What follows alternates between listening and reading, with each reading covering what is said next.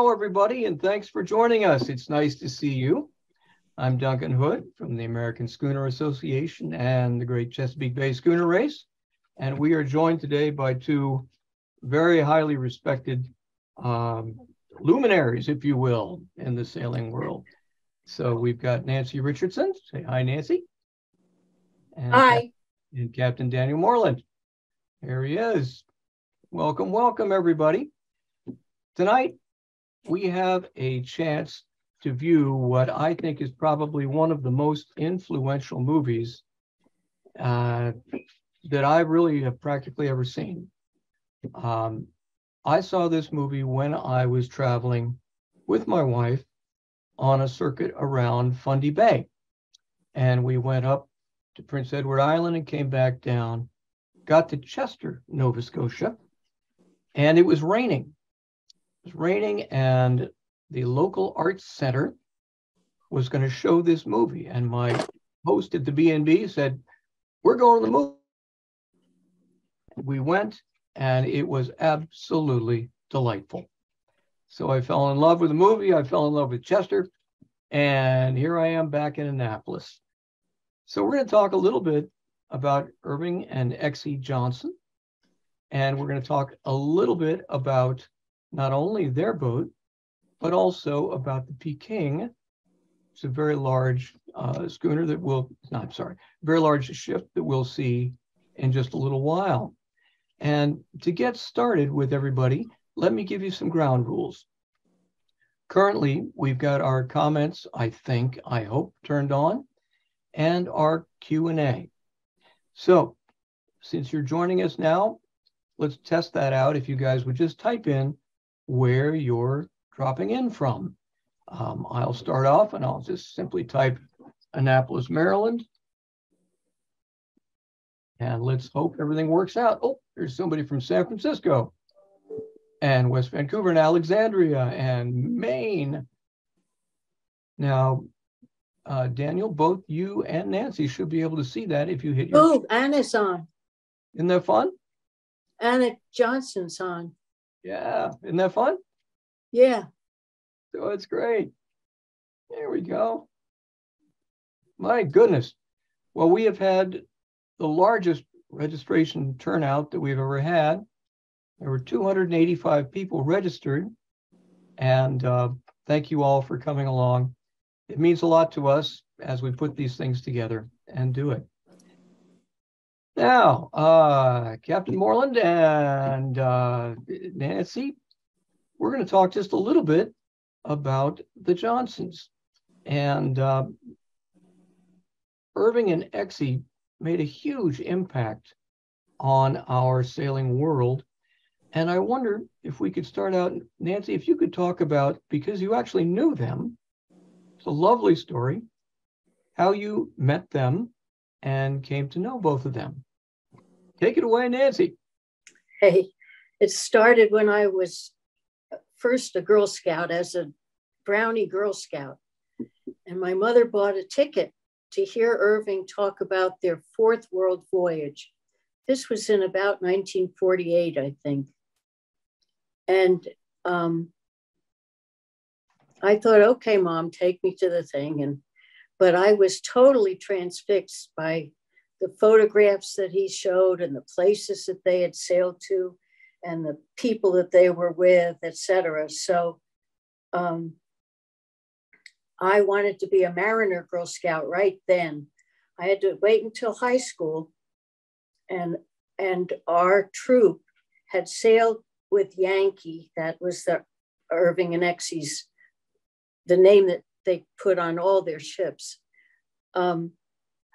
Anyway, as a mariner in 1958, we sailed on Yankee. That is my troop from New Jersey. But it was right after Irving and Exie sold Brigantine Yankee and transitioned to their ketch that they sailed Europe and other interesting places. Absolutely. But I followed Irving and Exie and their sailing opportunities. And got to know them through Mariner, Girl Scouts, and others. And Irving sometimes came to New York to go to the New York Yacht Club or to the Explorers Club. And I worked at Girl Scout National Headquarters. And so he'd bring me along. That's a great story. We were walking up Fifth Avenue one day, and I was a bosun's mate in the Coast Guard Reserve, and I was having a hard time getting the heaving line over the after rail in the search and rescue. So he put his arms around me on the curb on Fifth Avenue and showed me how to lean down and then let go when I was pointing at my target. So I can claim that Irving had his arms around me when he taught me how to throw a heaving line. He had a wonderful sense of humor. Well, and he was a very powerful. They went around the world, and they started really a lot of these charter type things that now we kind of take for granted. And Captain Moreland, can you talk a little bit about the legacy they may have left for us? Well, I think it's impossible to overestimate their legacy, because I think there's you could spend hours on this, try to encapsulate it. But there's organizations, ships, institutions, particularly in the Western Hemisphere, that don't even know that they're subject to that legacy. But I would describe, while he trained in the sunset days of the Age of Sail, which was a very powerful experience, you could easily also describe him as one of the first of the young Turks. He broke free. He and Exie were a partnership, and they did an amazing thing. And I think what's amazing is that what they didn't go to focus groups. They didn't ask, they did what they wanted to do, and their audience came to them, whether they sailed with them or whether they came to lectures or saw movies or established SEA or any other number of 100 other things. And so the Western lexicon for sail training and sea experience is deeply founded in the Yankee. Now, even if they don't know it, it's deeply founded in the Yankee. So the legacy, it's sort of like the Beatles legacy. People say, oh, I wasn't influenced by the Beatles. Oh, you wouldn't even be a group without the Beatles. You don't have any idea, and likewise. So it sort of it's beyond consciousness. So what they did and what is so intriguing is we hang it on things, 7 around the world voyages, great seamen, this and that. No, passion for life. They were dedicated to their life, and that is extremely attractive. And we all want that. Everyone wants to have that passion and that certainty in what you do, and that is compellingly attractive. But and that's what they did for their entire lives, individually and collectively and together and apart, and that is a very powerful thing. It included, components of being a master pretty much in all his crafts. Yes, he was a great seaman. Yeah, you have to be to do that crap. Come on, you can't just, that's not a play. But he was messaging, getting an audience, getting the platforms you needed to get your message out. And these are not small things. You can't just simply be a great seaman. You have to also, the voyage is not a small thing. You're a year and a half. You're going to find out your weaknesses then. That's not a 2-week thing where you can tell the same these stories as you told last week. This is a very huge thing. And I would expand on those kind of themes to go on at length. But I think that we need to remind the next generation of how significant they were. But us growing up, that there was a passion for them. Everyone knew them. Everyone heard of them. People who didn't sail heard about the Johnsons and their world voyages, and they attached enigmatic value to it, and beyond their ability to explain it, which is fine. That's beautiful. I think so. I mean, you can go on at great length, but he and they together, pursued those things that would allow them to accomplish this. It wasn't dumb luck. Irving particularly set out to become an accomplished mariner. And Exie is no slouch. She's often, she was the one that held. No, she was a crackerjack mariner too. She was very often the only watch officer that wasn't seasick or poisoned by fish, and she held it together. But she did milk and clean. No. Exie she had a lot of iron in her soul, and she was a crackerjack mariner. Excellent point. But they were a team, and Nancy, don't think they I see you nodding, Nancy. Absolutely.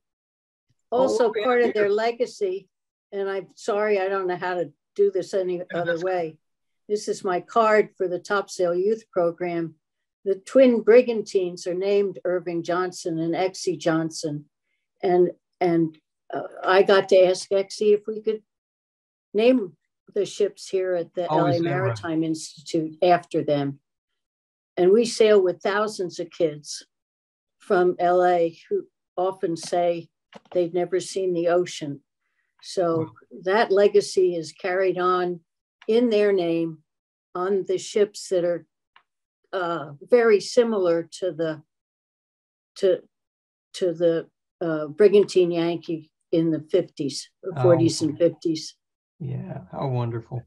And that's all true, but I would submit that there's not a sail experience, sail training operation in North America that doesn't have a direct link to the Johnson's voyages, and I mean a direct link. So yeah, that's a big deal. Now we're about to cue up this movie, and it's about Irving Johnson's first trip around Cape Horn in the Peking. And the Peking was a very large sailing ship. And I believe, Captain Moreland, you were talking about that he went as a passenger, and that's what allowed him to film this. Can you explain that? I mean, that was he could have signed on as an ordinary seaman. He would have gotten the job, but that meant he wouldn't have been able to make the film. Yeah. It also meant he wouldn't be able to understudy in the way that he desired. He knew exactly what he wanted. He wanted the experience, but he wanted to study it in a certain way. He didn't want to peel potatoes and chip rust. He wanted to learn what was going on. He had an agenda. This was the best way to serve it. And he wasn't proud. I mean, he was very proud. I'm going to say he's very proud, but he knew that this was the best way to do it. Pay your ticket, get to do what you want. And then he blended in with the seamen. He went aloft, he made sails, but he could also step back and make the film and study it. If he was an ordinary seaman, he would not have been able to do that. He would have been on watches and he'd be chipping rust and, you know. Yeah. And this is the thing to do. Go ahead. Yeah. And he had a friend with him so that the footage of Irving hanging on to the edge of the sail and stuff like that is shot by his friend. Very cool. But this is very considered. This is. I mean, to me, you're also seeing the beginning of that sort of operational genius, because he could have signed on as an ordinary seaman. He would have gotten the gig, not a problem. But it means he would have to go there and come back and subject to the discipline of the ship. He got to do what he wanted to do. He get out of it what he wanted. Sure. That was smart. Can you describe the Peking? Four-masted bark. She was sort of the classic around the 1880s. She was the big steel ship, 2,400 tons. You know, the largest, the Seadov, the Krusenstern are like her today. They're similar. Big steel cargo carriers, and they represented the last generation of age of sail cargo ships. They didn't need many crew. They sailed pretty well. They're driven, but they were the epitome of the, I call it the sunset of the age of sail.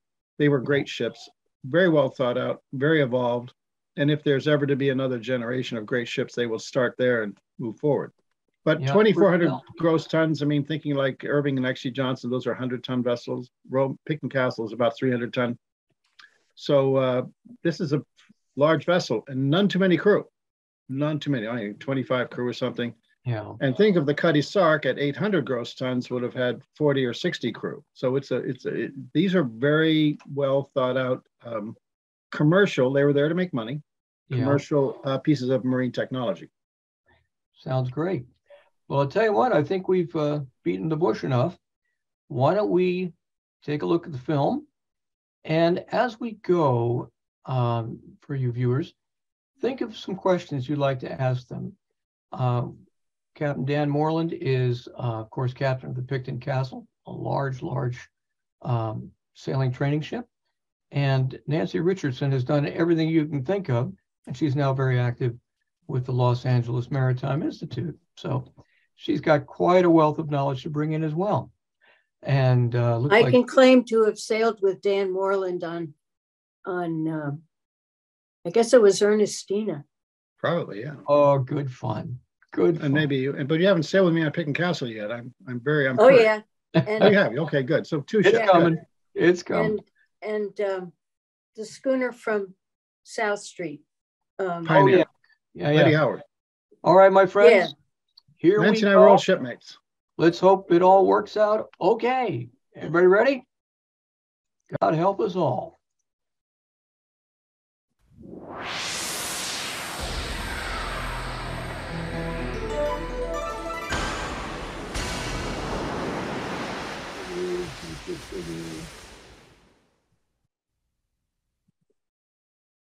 Go.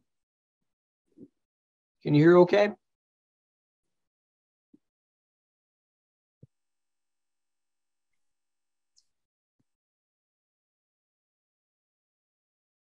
Here we go.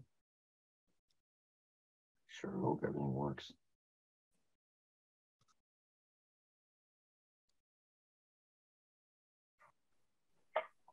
I grew up on the farm in Hadley, Massachusetts, and here in the attics we found these old bicycles. This is a bone shaker before they discovered the chain and the sprocket and so forth. And I'd kind of trained on this sort of thing here. We found a lot of super high wheelers too with enormous wheels. This is made for a racing bicycle for a tall man. I can't reach the pedals all the way down. But I'm getting trained for Cape Horn, and this is one way to do it. When you put on the brake, it's a disaster. But with a strong neck, I'm still alive and ready to climb up something that I could find on the farm nearest Cape Horn, Mass. This pole is rotten at the bottom, but it won't fall down on account of the wires. I'm swaying now, making believe I'm off the horn and getting ready for that sort of thing. But this is a kid with a one-track mind, if I ever saw one, just standing on his head to make sure he'd never be scared, as he's been reading about in the books by Jack London and so forth. I thought the books by London were factual, but they're fiction, and they had a fight on every other page. So I trained and trained. I became a wrestler, jiu-jitsu expert, acrobatic expert, and therefore never had a fight on all the voyaging I've had years later. I got ready for it on the farm before I'd even seen salt water. But now we're off for adventures, great sailing adventures aboard the Peking, and this enormous four-masted bark carrying 5,300 tons of cargo. She has 32 sails over an acre of canvas, and she's an immense, the largest sailing ship in the world at the time by about 5 tons. Those 3 lower sails each weigh a ton or more when they're dry. When they're wet or full of ice, no one knows what they weigh. But she's carrying 5,300 tons of cargo, plus about 3,000 tons of ship. That's 8,000 tons, sailed entirely by human hands. There's no motors, there's no winches, there's no switches, there's no lights, nothing but human hands to power this entire vessel, to drive it 11,000 miles where it doesn't want to go, the wrong way around Cape Horn. I've gone aboard now in Hamburg in the winter times, cold dust and soft cold smoke and smog all over the place. And the North Sea in the wintertime is a horrible place. We stayed there week after week until this greatest storm of the century came up on Friday the 13th of December, 1929. This storm wrecked 68 ships along the coasts of Belgium, Holland, and Germany. And we were out there in this storm, but of course this vessel was built for Cape Horn, so this storm, as long as she didn't run aground in the comparatively small North Sea, was safe enough, but what we almost did pile up on the coast of Holland. Here, a picture from the bowsprit of the figurehead and the 3-ton anchor hanging over the side. It was caught by the waves and dashed back on deck, breaking the chains that held it, and then we went up there to secure this anchor on deck. We got bashed up too, carried some of the fellows aft to be patched up by the captain, who's an expert at repairing seamen, no matter how they seem to be smashed around.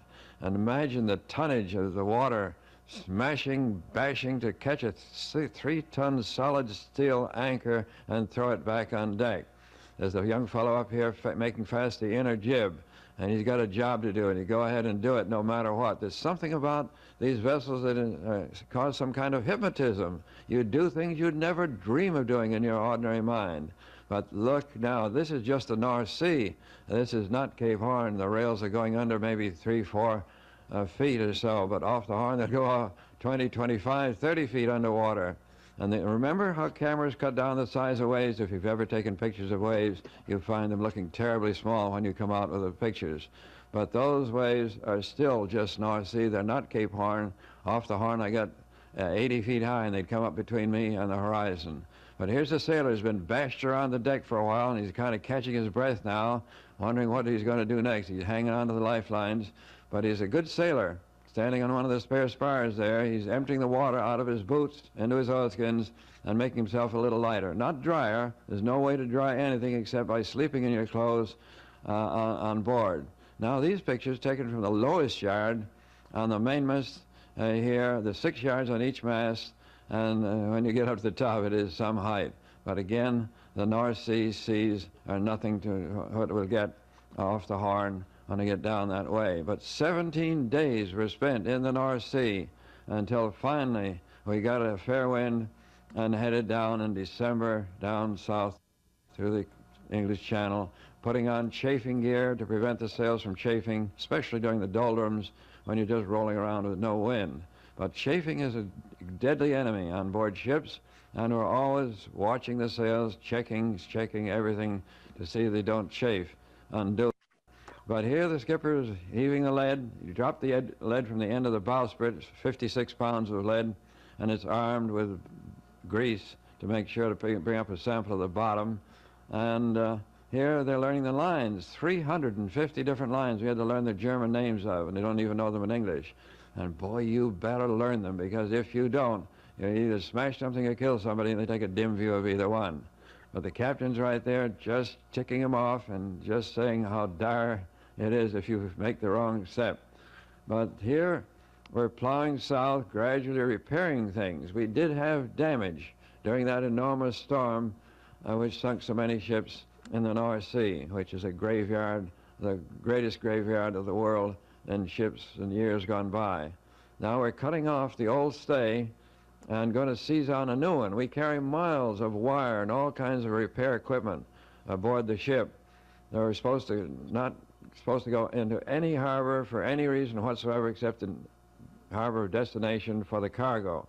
These vessels are self-sufficient for months on end with food, water, supplies, repair equipment, and down on the bowsprit they're smearing the wire, bare steel, with white lead and tallow before parceling and serving, therefore preserving the steel for years to come. Here they're bringing the 3-ton anchor back on deck, where it is securely bolted for the voyage around the Horn, and they don't get it out unless they happen to get too close to land. Here's the skipper heaving up on a corner of the 3-ton anchor, and he can move it too. He's 240 pounds of muscle, and what a man on his 56th voyage around Cape Horn, more than any man I ever heard of. But he is a super seaman, and I said there's nothing I could do better than follow his lead in how he survived that many times around the Horn. Here they're having lifeboat drill, which they had once during the voyage, and it seemed to be sufficient, because generally you can't get lifeboats over anyway unless it's fairly smooth. In rough seas, forget it. And they're very handy in moderate conditions, but not in very heavy seas. Skipper lending a hand here now. Nobody takes a chance with his discipline, no matter what. The rope's in the mate's hand now. Somebody made a mistake in one of the lines, so they're all getting the training. And what he does is name some line there, and they rush out to grab a hold of the line he's named, and then he names another one, and they rush out to get a hold of that. Of course, after a while, he's kind of tired, so then he names something way up the rigging, and by the time they get down again, he can rush after them. He's rested, and he can rush after them again. There, the first shall be last, a fellow capsized in the slippery deck. Now, he has this special dog now, owned by the skipper, who knows just where to bite these fellows to make them go faster. He's supposed to bite the last fellow in line, but sometimes he makes a mistake, and he got the first fellow in the line that time. Here he comes there. And you must run up and down the rigging. There's no walking. Handling sail is always on the double. On a Sunday, I helped train the fellows in wrestling and so forth, which they wanted to know very badly, because it was so obviously easy to handle somebody if you know wrestling. Pictures taken now from the end of the foreyard. It seems I'm almost off on another vessel. Looking back there, they're repairing sails on deck. We make all our own sails as we go along. Everything is done aboard ship that possibly can be. and so they can repair the ship. And generally, she looks better coming into port than she did when she left, especially on deck. Over the side, of course, the rust streaks are impossible to get at while you're on the way.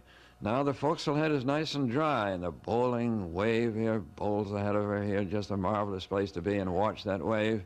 And then way out ahead of us, the end of the bowsprit is, generally speaking, 50 feet above the sea, but sometimes it dives under the sea off the Horn, and that we expect to see later on. Captain arrives with his dog, specially trained by the skipper like no other dog I've ever seen in my life.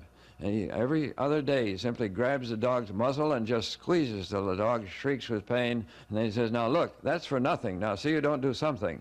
That's the general way. The dog has never been petted, knows nothing about it, will take a piece out of you if you try to pet him, as he has no knowledge of it whatsoever, never did.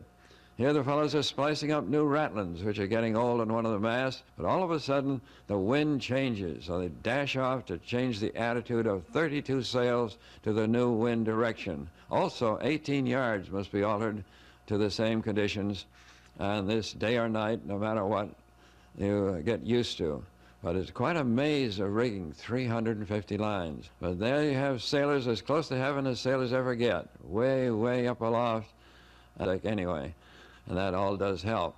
But what a spot, all those sails, and you put them up there and made them from scratch. Skipper with his Sunday coat on, taking a sight, and that gold braid would turn green if there's any spray. Here he's cutting hair, he's an expert. Also, these fellows very seldom pull on something. They jerk. They can make a lot more strain on something if you jerk, like pounding a nail through a plank. If you tried to push on the nail with a hammer, it'd never go, would it? But if you hit it like a big jerk, you can create 5, 10 times more power momentarily, a split second. And that's the way they sail these enormous ships. Now here on a Sunday is the port watch lining up, but they're all going back, except the man at the wheel and man on lookout, going back to catch up on sleep. They're on 4 hours, off 4 hours, on 4, off 4, and they eat in their time below, and they mend their clothes in their time below. They're the skipper's an expert on everything aboard ship. Look at the size of his hands cutting this fellow's hair. The trouble is to get some scissors to get on his fingers, where you have to use special ones. Here are a lot of fishermen and fishermen's advisors out on the bowsprit, and trying to spear. Oh, look, the shark wouldn't touch that salt pickled pork. It's simply no lean on it at all.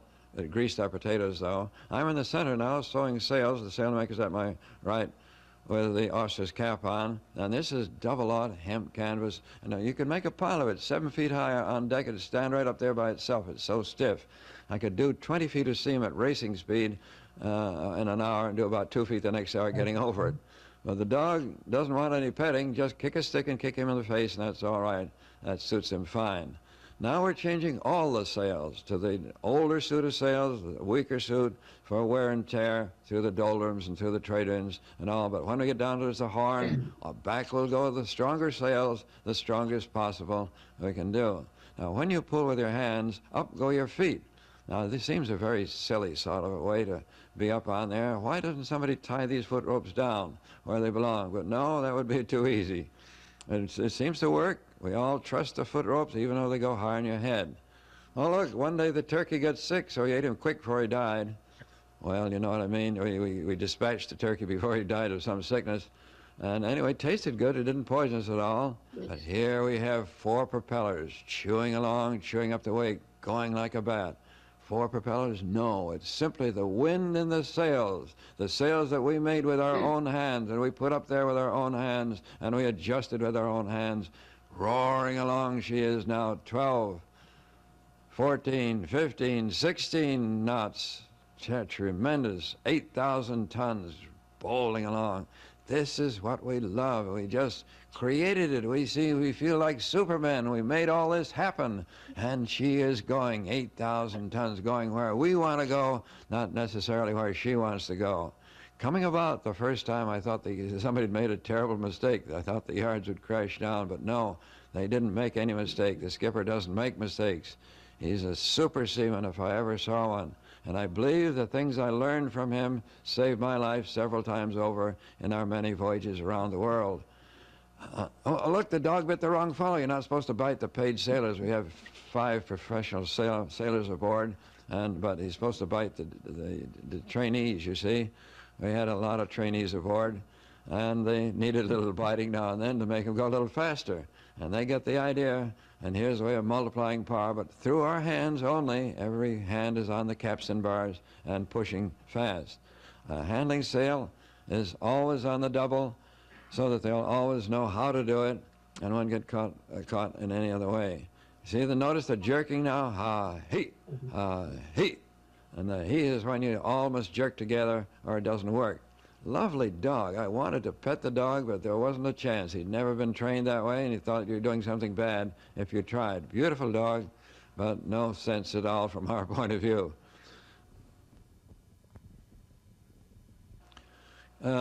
Charlie at the left there, a special pal of mine, he's tearing down the rigging, and of course when you do that you become kind of a mess.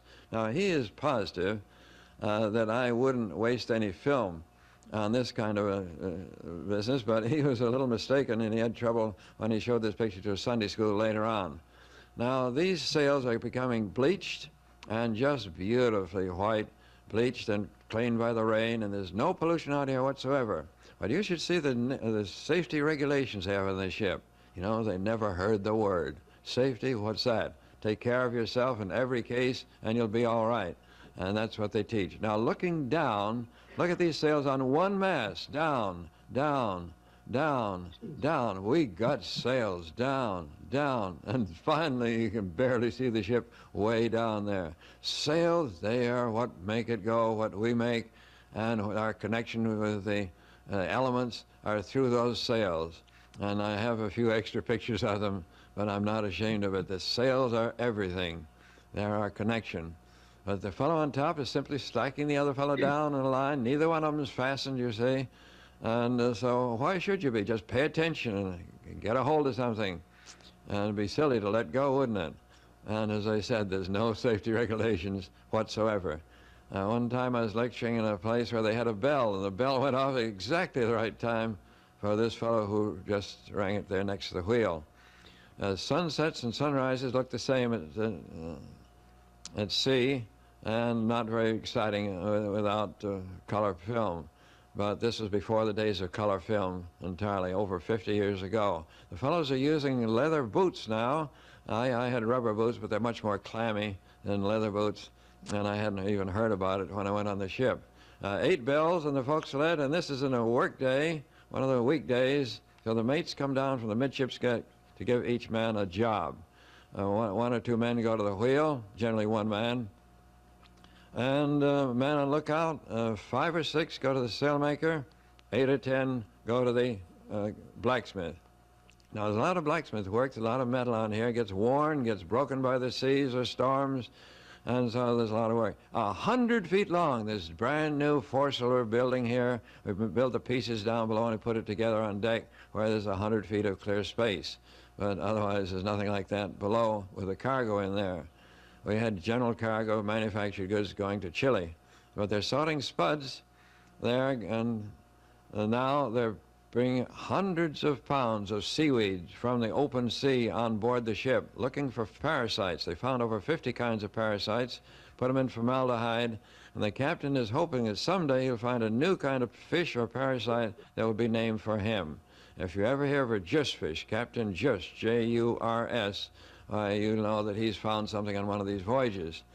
We're signaling a steamship returning from near Cape Horn, the Strait of Magellan. They had a shipwreck, and they're bringing back the survivors. The Strait of Magellan is some 250 miles north of Cape Horn, and is a strait not nearly big enough for these big sailing ships. Here's a 13-foot jellyfish, the biggest I've ever seen. I suppose you might be killed if you dived into it. I didn't want to try. But the doldrums are something that are quite easy to describe. There they are, like a painted ship upon a painted ocean. Of course, that's a famous quotation. And that's where we're sitting right now. We're sitting there. Oh, it rained last night, so they caught fresh water on the deck for washing clothes. You're not allowed to use it out of the tanks. There's not enough to go washing clothes that way, so you catch it yourself. But we're sitting here day after day. Luckily, instead of being there 2.5 weeks, we did it in 2.5 days because we'd lost 17 days in the North Sea and we're lucky to get through here in a hurry. It's a very quiet sort of a place. We're barely moving, but we are moving some instead of sitting solid now. And there's that super seaman, the captain, on the bowsprit, about to spear a fish. And you know how the light rays bend when you look down in water? And you have to throw the spear where the fish doesn't look like it's there at all, but he's been doing it for years. I just couldn't seem to catch a fish this way, and he did it nearly every time. But he has been at it for ages. We'll have that to eat about 20 minutes from now, fairly fresh, I'm sure, and it'll taste good. But now they've just sewn the chip log over the stern. There's a gadget on the end of the line which doesn't slip through the water, and it unwinds the line from the reel. And when the first knot of the line runs out, the mate will holler, turn. The boy with the hourglass turns, and in 14 seconds, when that sand runs through, he'll holler, stop. The mate stops the line, and having counted the number of knots that ran over the stern during that 14 seconds, that'll be the speed of the ship in knots or nautical miles per hour. I'm at the wheel now, there's another boy standing by. The worst thing you can do when you're at the wheel is get her aback, get the sails, the wind on the wrong side of the sails. It takes the whole gang about half, three-quarters of an hour to get her straightened out.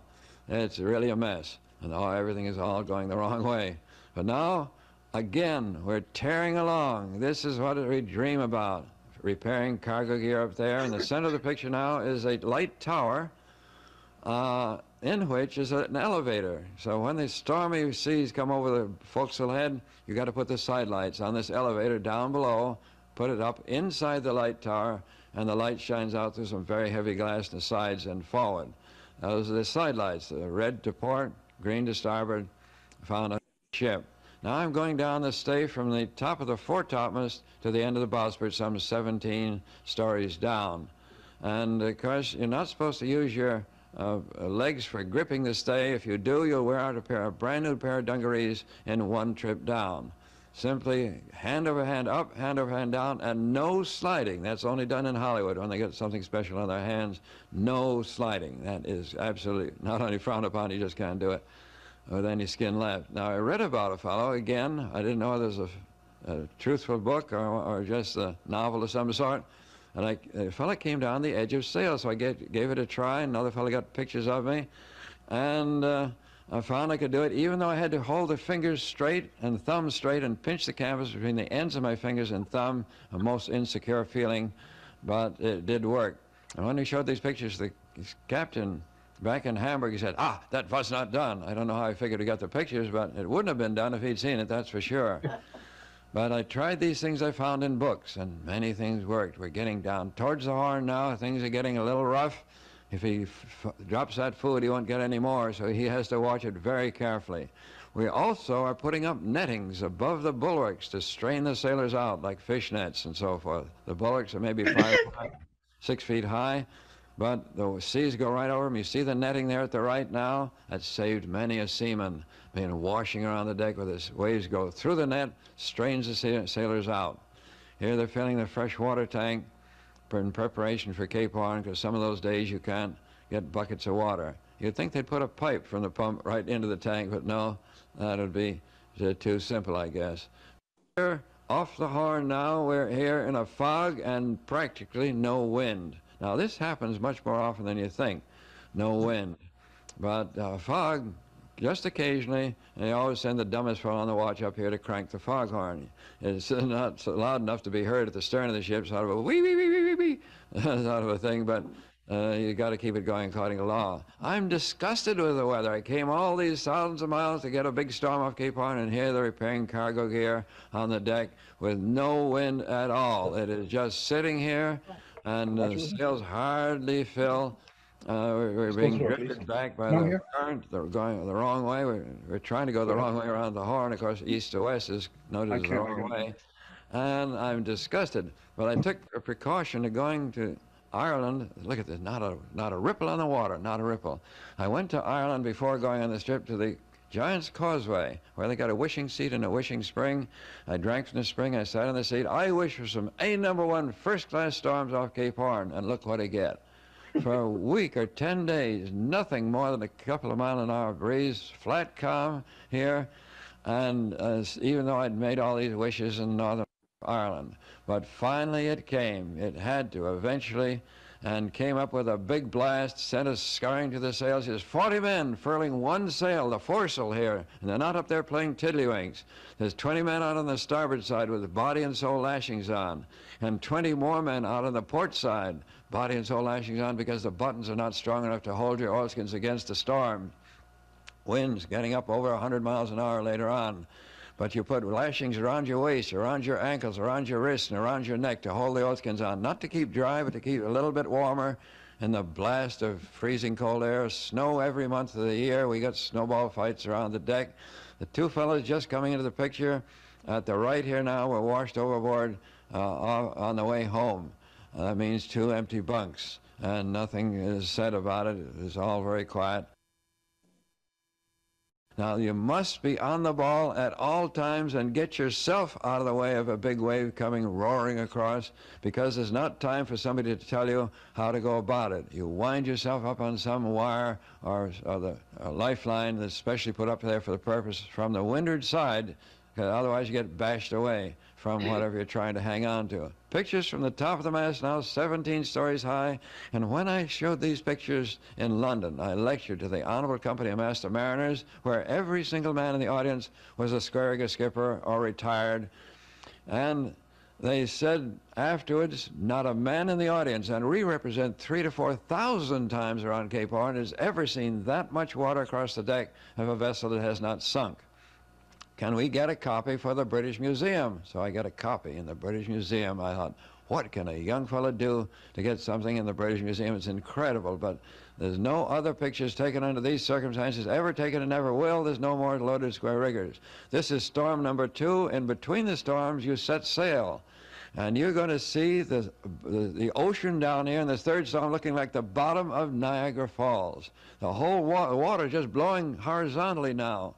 It can't sit down. It's blowing so fast. You're up over 90 now, and the next storm will bring it over 100 miles an hour, just screaming, 350 lines, screaming like you're torturing animals to death. The noise is fantastic. Setting that forcefully, you saw 40 men furling. A bundle has been caught there. But in between the storms, the wind goes down off into an absolute flat calm. It makes it a very difficult place to sail around, but it's not all storms. Nobody writes about smooth water. Well, what is there to say about it? No wind, period. Now watch this. The bottom of Niagara Falls looks exactly like you're going to see it here in about 3 or 4 seconds, because a tremendous open part of the sea is shown just tortured. Look, tortured, just like the water coming over Niagara Falls. Look at this, the open ocean. The forces involved are fantastic. There's no words that I can use in any language that'll tell you what it's like. If you've been there, that's the only way you'll know, because the forces are beyond anything you've ever experienced or thought was possible. Our lower topsails are built to stand any storm, and yet we had trouble there too. But the screaming is beyond belief. You'd all get up and get out if you had that noise of that caliber around here. And oh, she is really pumping and straining. The noise of the vessel when you're down inside, groaning one piece against the other. You'd think it was coming apart, but it's built for Cape Horn and was not about to come apart. But oh, how the chafing and wear and tear, not only on the ship, but on the individuals. The lookout on the deck is back here amidships now. And I'm holding the camera steady with the ship. This is not the way to take it, but I tried it out to see what it looked like. It looks like the ocean is running around. The ship is staying still. Every bar taut line is just quivering and screaming. And the lookout is back here. Now I'm on top of the chart house. And now the camera's held steady with the horizon, which is the proper way to take pictures. But to get pictures from down here, when a rogue sea may wipe you off, is just asking for trouble. And boy, trouble came in a big way. All of a sudden, I was afloat with a smashing crash. Couldn't even shut off the camera as I was knocked galley west here. And oh, look at her roll. But that rogue wave just had my name on it, and I came within 1/4 inch of getting smashed. There she goes, smashed up completely and over the side there as I washed off the top of the chart house. But that's the kind of thing I'm dying to get pictures to show my mother, father, brothers, and sisters what it's like off the Horn, and this is the nearest to it we've ever seen. Look at that one. Well, that's what I see happens when it comes a little bit aft, and then you get 2 seconds of pictures and you're finished. You're underwater again. The camera had been underwater 100 times. It was not made for that. But, oh, here's one of the greatest sights, a main lower topsail carrying away. Now, in the edge of the canvas is a wire the size of your thumb. And the steady pressure of the wind just broke that wire. How, I don't know. But that sail is not supposed to be taken in ever, so they've got a preventer sheet out there on the end of the yard that's got to be unshackled before you can pull up what's left of the sail, and then they must all go up there and furl the pieces. You save everything, even little 5 or 6 inch strips of pieces of marlin. You don't waste anything on these ships. And if the fellow who goes out there to take the shackle off the preventer sheet gets touched once by that canvas, he's dead. Boy, he just knocks him off, and that's that. The skipper on deck was blowing his whistle, trying to make him stop, but we couldn't even hear him 5 feet away. Well, when they got that corner of the sail pulled up, the clew of the sail pulled up, you'll see a 4-inch strip of canvas down the lower right-hand corner just hanging down there. You just barely see it now. But the third mate got up on the end of the yard, could not reach that 4-inch strip of canvas, so he hung down. And I missed the best picture of the whole trip. I ran out of film. He hung down by one arm and one leg from the foot rope, and just then a squall came and the ship rolled to windward, and that man's entire body vibrated just like those sails. Just the whole body just flapped just like the sail. Never have we ever heard of or seen such a thing as a man's body flapping like a sail. But when the man came down, nobody said one word to him. We all would have done it. Some kind of hypnotism makes us do those things. It's just incredible. When you look at them later, it's crazy, but they do it under the conditions of working for the ship, making you go, she needs you. And when there's something like that going on, you would do the same thing too when you're young under those conditions. Look at the water just blowing horizontally. Just the whole air is full of water. When you breathe water along with some air as well. But I tell you, it's just wild, the circumstances. The nets are getting tired now. They're gradually wearing and chafing down, but they saved many a life. And how the seas do crash across the deck, wear and tear at the equipment and the rigging and all that, and we have to watch the chafe. And finally, we have to drive the ship 200 miles west before it can turn north. And Cape Horn is not just a point where you go around and finish. No, so you got to go 200 miles west against the currents, against the winds, and then head north. Otherwise, Chile has got the worst lee shore in the world and is known for smashing up ships by the hundreds there over many years. But these fellows are at the after wheels now. Their midships wheels broke, and they're lashed here now, so they won't get thrown over the side by the wheel when it gives a kick. If it chooses to kick, it can catch in your clothes and throw you right over the side. But now we've turned north. We're headed up along the coast of Chile. And the mates came to me and said, look, did the captain ever tell you how he saved a couple of fellows during a storm? No, tell me about it. Oh, he said he doesn't want anybody to know about it because he deserted his ship. But what happened was this. He saw somebody washed overboard forward, and he ran to the stern, grabbed the spanker sheet in one hand, and jumped over the stern into the boiling cauldron under the stern during a storm, grabbed the man's hair as he came by, and we pulled him back on board. One hand on the line and one hand of the man's hair, and he did that twice. Now, the reason he doesn't want anybody to know about it, and the fact it's never been in print, is because a captain should not desert his ship. And here he goes jumping over the stern, but he's a Superman. 93 days out, we see Chile now, the first sight of land. And here's a little tug with a big stack, loud whistle, and no power, but useless to us. So I was able to get on the tug and to get these pictures. Looking at the bow of the Peking coming in now. Oh, all my still pictures were double exposures. Luckily, you can't do that with a movie camera.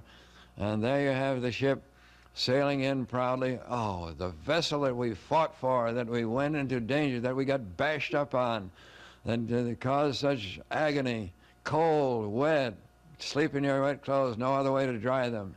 But that's the vessel we fought. Why do you do it? For cargo. Cargo is king. The only thing that's dry on that ship is the cargo. And if you don't bring in dry cargo, you might as well stay at home. So cargo is cared for absolutely. The seamen must take care of themselves. But what a voyage. What I learned there that saved my lifetimes and the future. Watching every detail, making sure it's right ahead of time. And that captain really is a magnificent example of a seagoing character. And they developed the most efficient carrying of cargo under square rig of anybody in the world. The Flying P line. All the ships named with a P for the first letter, and they are in what's called the nitrate trade from Chile to Hamburg, backwards and forwards, and the skipper done it 56 times. Now for the last time they're putting in a harbor furl here, and I was disgusted. There's no tug in the port that could pull us up the harbor. The captain had to beat the ship up just as if it was a private yacht. Beat the ship up the harbor, all 8,000 tons of her after 11,000 miles of struggle. But he was used to it. That's the only way he's come in all the years he sailed, beat the ship up the harbor on his own power. Up aloft there, fellows. You only got 17 stories to go. Hurry up on the double. That's right. And what a voyage this was. Here's the upper Togansel yard coming down. Half the yards, you know, come down and have to be pulled back up again. Great big steel yards, all by hand when you set sail again. 9 of them come down. Here's the foresail being pulled up. This is the one you saw 40 men beating the ice out of it there off the Horn when they finally got some wind.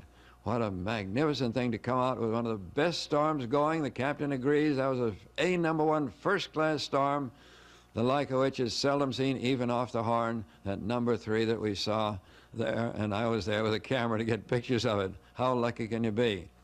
And now as we come in, upper topsail yard coming down, it's 92 feet long, bearing about 5 tons, and somebody will be pulling it back up again eventually. But lending a hand now, the skipper, what a hand. I tell you, 22 turns. You know, normal yacht has 3 turns. This has 22 because it's enormous size and weight. Down goes the anchor, the last bit of film, except for one shot of furling sail. And in Talcahuano, Chile, 93 days out. There's one shot now of putting in harbor furl. The mate sat down there the first time I've ever seen him sit down at all. It was about 30 seconds, though, and he's busy again with the ship's detail. But why do they sign on for all this misery in some cases? Well, they kind of forget about that. They think of the thrills, but mainly they think of the sailing along as the sun goes down in the trade winds. Oh, it's absolutely lovely. That's Cape Horn as I saw it. Thank you. Wow. Is that fun or what? Oh, goodness gracious me. In the book that I have, the Peking around Cape Horn, Captain Johnson wrote to Nancy Richardson, who would have loved this voyage, Irving and Exie. Wow. I love watching the film, put it that way. Just amazing. It's just amazing. You know, we are so used to our creature comforts now, and we're used to GPS, we're used to electricity, we're used to diesel power, and it's hard to believe it was not that long ago that things were like that. What do you got there, Nancy? This is a glass there, that's better. Irving and Exie's grandson, Matthew, created this etched brigantine in glass several years ago, right after Irving and Exie, the brigantines were launched. And he used to call us and say, I don't know, the preventer doesn't look as if it's at the right angle. Where do you secure it? And other details like that. So this is as close to the brigantine in glass. It's beautiful. It is. Yeah. I love it. Dan, what kind of feelings do you have after watching that film? Well, a lot of them. Matthew sailed with us on our first world voyage, and he was a good shipmate. What do I feel? It's a it's a good representation of it. It's Captain Johnson's a good storyteller. He keeps the pace going. You know, there's some reading between the lines. You know, there's a little, you know, some of it's for the, you know, set in today. But to say there weren't any safety regulations, it's true. There weren't external ones, but there were a lot of internal ones, and you did not do certain things. Right. Although I think climbing down the leach of a square cell, he would have gotten pretty seriously busted for that had he been noticed, but he wasn't. Very strong guy. Do not try this at home, children. Yeah. That, regardless of the regulations, you know, you have to be very strong to do that, and he was physically very strong. So, I mean, it's evocative of the era. It's evocative of that transitional time. You know, we have to understand that in that latter period, there was an adventure element kicking in. So why did these guys do it? Well, they did it for a bunch of reasons. I mean, this is the 1921, you know, after World War I to World War II, you needed sea time to get second mate's licenses. That was, and you had to have sail sea time. This didn't really end until the 1950s. So there was that motivation. It was a hell of an adventure. It was. You know, now it's primarily adventure experience or character development or what you might call it. But then it was like, this is a pretty cool thing to do even then. But that was also true of Richard Henry Dana's day or Jason and the Argonauts. Absolutely. This was a coming of age thing. This is nothing new. This is very, very old. It's also very current. So Richard Henry Dana, Harvard student, he did the same thing, wrote a book about it. You know, a lot of the same stuff. The ship is a little bit different, but the same overall thing. A westward bound trip around Cape Horn as a crew on a square rigger. Yeah. You know, in the phrase of the day, to make a man of you. Yeah, Captain Moreland, what struck me last time we had a conversation is, you know, you said to me that most people who do sail around the world do it once. They come home and write their book. And we look at this captain here who's done 56 times around. Holy tamale. And you yourself have been around the world how many times? 8. Yeah. 8 times. Well, this was a skipper was 56 times as a commercial captain around Cape Horn. You know, Picton Castle, we've done 7 around the world voyage. I did another one as mate in the Brigantine Romance years ago. We're hoping that we're supposed to sail pretty soon for another. But I'm a flying fish sailor. We got this nice bypass called Panama Canal, and you don't see me anywhere near Cape Horn. When you see palm trees on Cape Horn, you'll see me coming close, but not I like it. So, but it was a rite of passage for a mariner. In that era, and you sort of earned your bone, so to speak.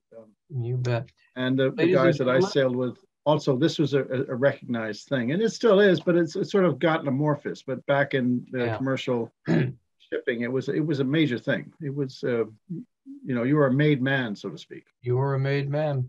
Yeah. Ladies and gentlemen, we do have the Q&A boxes ready, and I think this is probably a pretty good time to poke in there. If you do have any questions, feel free to ask them, and we will put them forward to Captain Moreland and Nancy Richardson. And let's see what we got here. These are people, guys, get over here. All these questions are where you live. Oh, well, what do you do? Hey, Ravita Soni asks, why were they going around the Cape when the Panama Canal was open for more than a decade at that time? Easy to answer. Prevailing winds. You know, to go through first of all, if you're going from Hamburg, Germany, it wouldn't be a lot shorter to go through the Panama Canal. The eastern side of the Panama Canal, very easy to sail into. Western side, very difficult to sail out of. You could be weeks. It's all doldrums for 1,000 miles. Mm-hmm. So from a sailing and passage making point of view, if you did not have an auxiliary engine, going from Germany to the west coast of Chile, the only way is by Cape Horn. It wouldn't make any sense to go through Panama. Yeah. I have here, Johnson mentions a midship wheel and a stern wheel. Is this a typical configuration? How did this work? 2 steering wheels connected to 1 rudder? Well, they weren't connected at the same time. This is a common affair. A lot of ships actually still have it. The Eagle still has it. And it was the midships wheel was connected by chain and cable to the quadrant back aft. And the after wheel is connected to a worm screw. And the cable would break from time to time. And then you'd have to run back fairly quickly and put in the keys, very large steel keys to connect the stern wheel. But this is actually very normal. Christian Roddick, Denmark, Sondet, Gorsfalk, Eagle still have the system. Yeah, yeah, very interesting. Oh, here's a nice one. Jennifer Adrian wants to know, did the dog survive? I love that. That's great, guys. I would wonder if the sailors survived World War II, but that's another Oh, question. my God. Are movies still being made with tall ships, and how can one get involved if you have both production and tall ship sailing experience? That's an interesting question. Well, I can answer a little bit. We've done a number of films, a number of TV shows. I'd probably check with Tall Ships America or Sail Training International, depending on, I'd review the ships but are there major productions going on tall ships? Rarely, Yeah. from time to time, rarely. We did a Mark Burnett show. We've done a couple of films, some TV shows, but they don't, you couldn't make a living off it. They just happen from time to time. Yeah. How many Captain Rons can you make? I mean, really. Nancy? How many which? No, that was a good show. Great show. I love that show. Yeah. We've had a few scenes and a few bits on the brigantines with LAMI, and partly because we're so close to Hollywood. Sure. Yeah. I imagine so. We get scouted a lot. We were scouted for master and commander said this is the wrong ship. We were scouted for Pirates of the Caribbean, and after several lobster dinners, I told them this is not the ship for you. But for the right ship, for the right movie, we're a good ship. But our ship kicks in maybe, you can kind of squeeze an 1850 if you're trying to be authentic. Most art departments are actually pretty good, but we're a latter day. Picton Castle's a mini P liner. She's a small P liner. That's her look, So yeah. But we don't fit every era, and we would not have been suitable for Master and Commander or Pirates of the Caribbean. Absolutely. Well, that's very cool. Ladies and gentlemen, we can put in some more questions if you like. And having said that, when you watch this film, Nancy Richardson, what feelings do you have watching this, having known the man himself and Exie as well? Well, it's not the first time I've seen it, and I love it every time. I know that I would not have enjoyed the voyage. Nor would I. But knowing Irving and Exie and visiting them at their house in Hadley, it was always fun because Irving would tell more stories and Exie would tell her side of the stories. Yeah. There's an article in a previous Sea History magazine, and it says, Exie Johnson, he couldn't have done it without her. And like Dan has said, they were a perfect combination. You're full partners. Yeah. Can you tell us about Exie a little bit, Dan? Well, like I said, I'd met Captain Johnson a number of times, but with Picton Castle starting in the late 1990s, we had a Yankee, I'd say I call it a Yankee legacy pretty much every voyage, and that would be a child, a grandchild, someone that had been, who had sailed with the ship. And I always was charmed that they weren't trying to reproduce the Yankee. They came for Picton Castle, but they wanted that overall experience. And then Mrs. Johnson and I, Exie, if you will, but we always call each other Mrs. Johnson and Captain Moreland. Very formal. It was quite charming. But we'd correspond and we'd write a lot of letters back and forth. And she visited the ship one time. We're having lunch, and I was charmed by her steel, if you will. Really?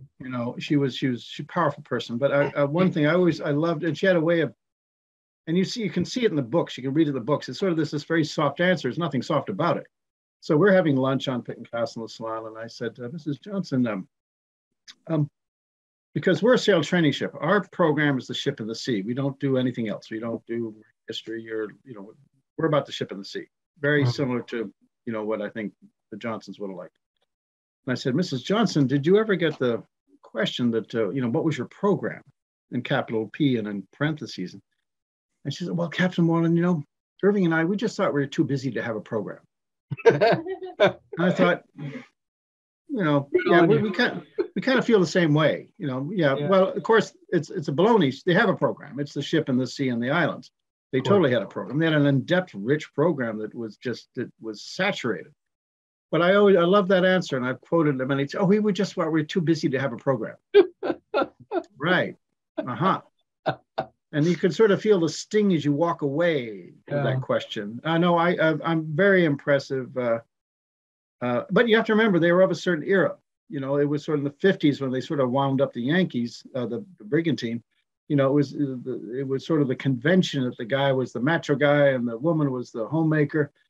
And yeah, I mean, Irving was a strong guy, but so was Exie. And Irving was softer than portrayed, and Exie was stronger than portrayed back then, in my view. That's my opinion. Yeah. But there was no slouch. When everyone else was sick with fish poisoning, Exie and the cook were steering the ship in a gale of wind. And God bless them. Yeah, that's no small stuff. Right. Yeah, go ahead.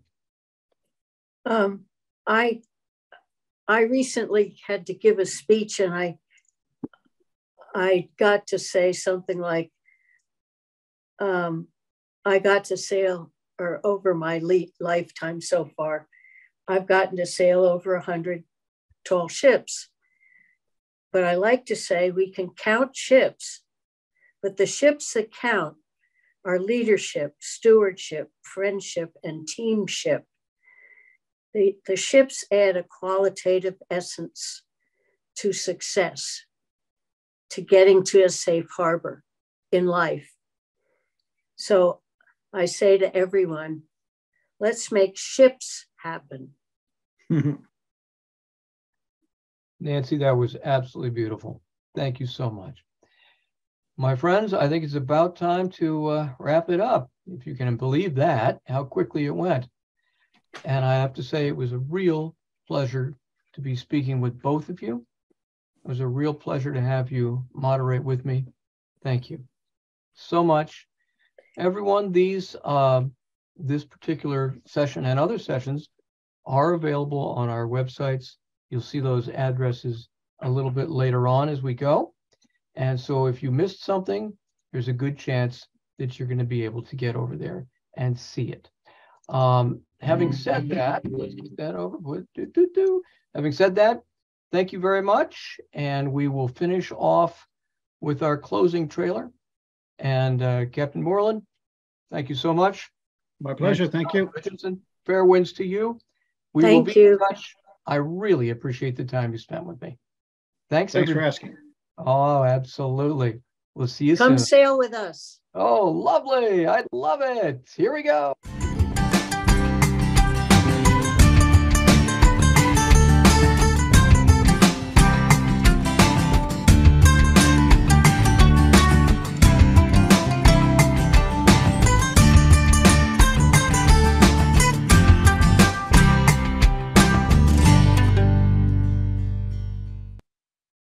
Thanks, everybody.